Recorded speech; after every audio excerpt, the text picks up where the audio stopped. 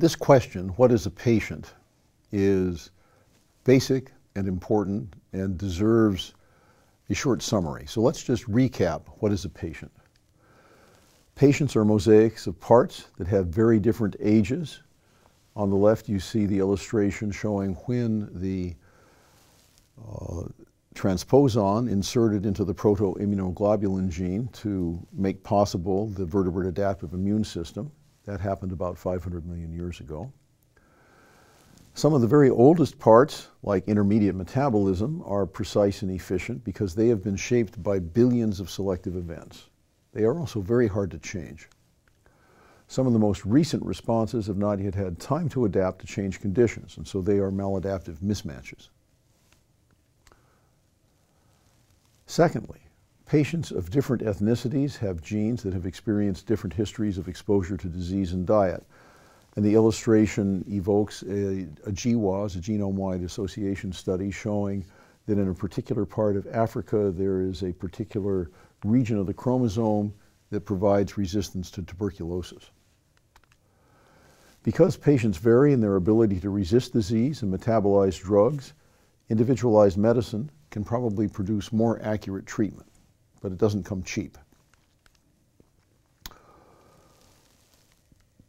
Another feature of patients is that they have a particular life history, and the human life history is unusual. Humans have only recently evolved altricial young, childhood, short interbirth intervals, and menopause. They are not yet as precisely and elegantly designed as ancient traits because they have been shaped by many fewer selective events. And you can see that girls and boys have also evolved very different growth trajectories, with girls maturing earlier than boys. The next important aspect of patients is that they're products of their developmental histories as well as their evolutionary histories. They react to diet, exercise, and disease with plastic responses. Here are the Avald brothers, who are identical twins. This one undertook long-distance running at 18, and at the same age, his brother took up weightlifting. This makes the point that patients are points on reaction norms and reaction surfaces that integrate their individual developmental histories. It also emphasizes that events occurring very early in life, in utero, perinatally, and postnatally, have large impacts on the rest of life.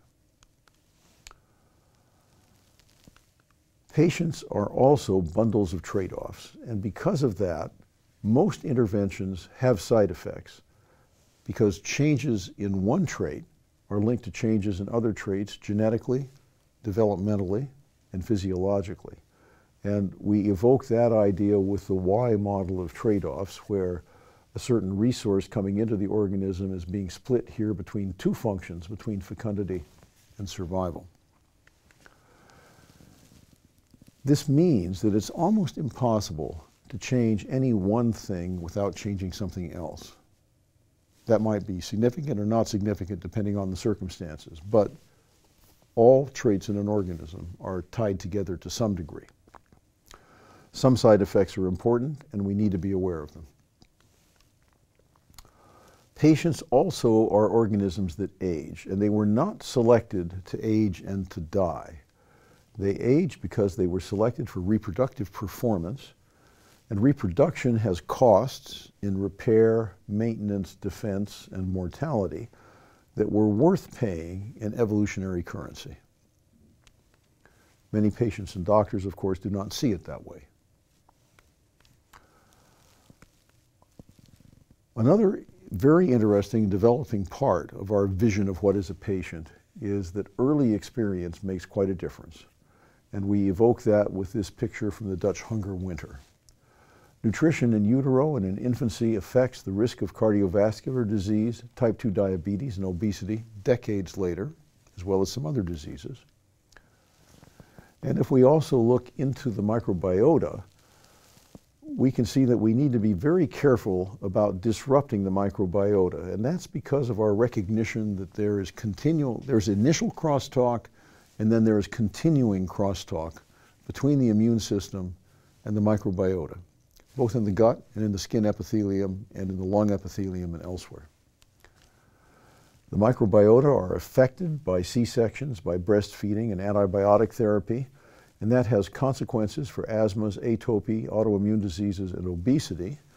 And I should also point out that if we have large antibiotic treatments that pretty much wipe out the intestinal microbiota, it opens up the possibility of a C. difficile infection, which can kill people.